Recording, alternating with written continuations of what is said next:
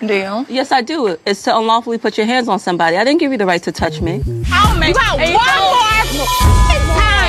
What you gonna do? Look at you. Look at this video. Do you know the definition of defamation of character? Who do you know the sequence of events? Yes, I do. Okay, I so asked you, Wendy, I asked you a question. And then we went back and forth and argued. First of all, I asked you a question, and then I shared with you information that somebody else said about you. Okay. I was being a friend.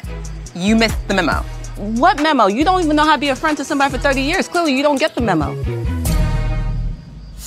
So don't talk to me about friendship when you can't be a friend to her.